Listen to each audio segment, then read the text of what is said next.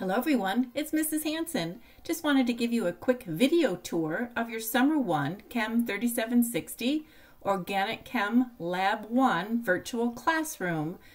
Our lab in the summer term will be held 100% online, asynchronous. Again, there are very specific due dates, but you may certainly work ahead as well. So welcome to our lab course. Our lab officially begins Monday, May 10th. And your first lab simulation is due by Thursday, May 13th. My name again is Mrs. Hanson. Your lab teaching assistants are also listed and will provide for you a welcome video of their own once the course is opened. I urge you to start with the Start Here module and read through the course content. You'll find the syllabus, the course calendar, getting started with our Labster, which is the name of our software used for our virtual simulation. And for each lab you perform within the Labster platform, you will write a lab report and reflection paper with the scoring rubric provided. Let's have a great summer session working together. So again, this is your news feed. I'm going to hit the link for the content and share with you some information about the course setup within the virtual classroom itself and e-learning. Here is our Getting Started module. This module kind of gives you information regarding how the class is set up. Here is your teaching assistant link, yet to be updated completely. I do have a video welcome from James, but we are still currently working from Vitalis. So when we have that uploaded, feel free to have the welcome video viewed by your TAs. Your course syllabus is found in the second link on Chem 3760. Read through this very carefully and see here is your course calendar provided. You can see that labs will be due every Thursday and every Sunday throughout our summer term.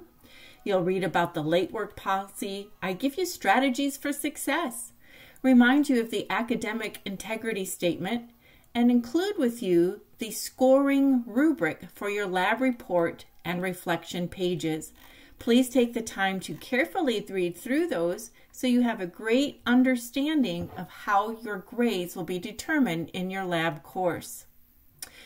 The Labster, as I said, is our virtual chemistry lab. It's the platform that you will use when performing your experiments. When you click this link, you'll take a tour of the Labster platform. Now this is just a video. It is not the actual Labster site, but when you watch this video, it's going to give you clear directions on how to be a successful student while using this simulation package.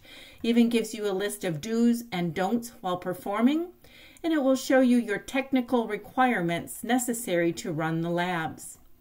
And finally, the last link in the Start Here module will show you the lab report and reflection paper scoring rubric.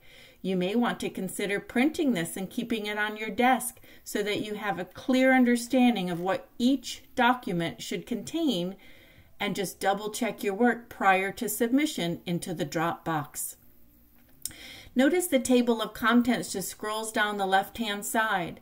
Your first module, Matter and Phase Change, you'll be performing a virtual lab through distillation, due on May 13th. Lab number 2, Organic Chemistry Introduction, due on May 16th.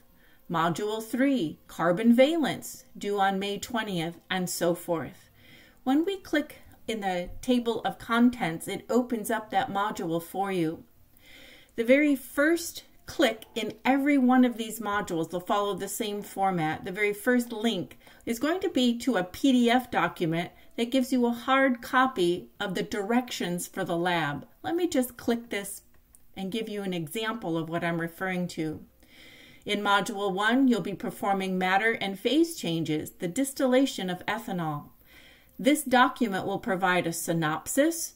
It will provide very key terms of vocabulary. It will share with you your learning objectives, the techniques in the lab, the required theory that you'll be practicing to work for mastery of content.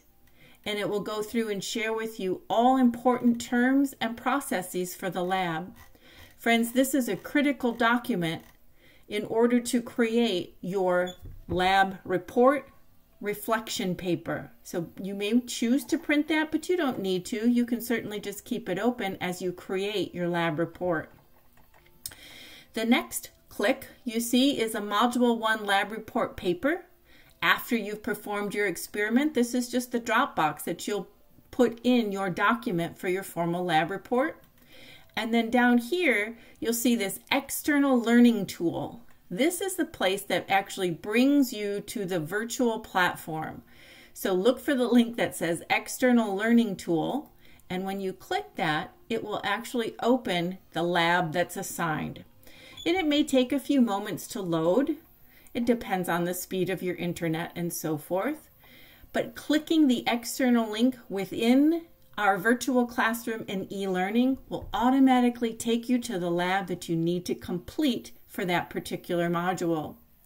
Now, as you progress through your virtual lab, you will be answering questions throughout. Those questions are automatically scored for you and graded. So when you submit your virtual lab, you will see a grade automatically post in your e-learning gradebook. So each one of the labs has two components for grading. The virtual lab, which is auto-graded by Labster and exported automatically upon submission.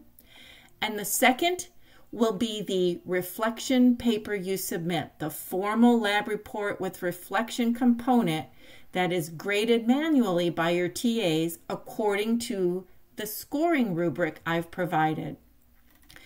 So this has provided for you a nice tour.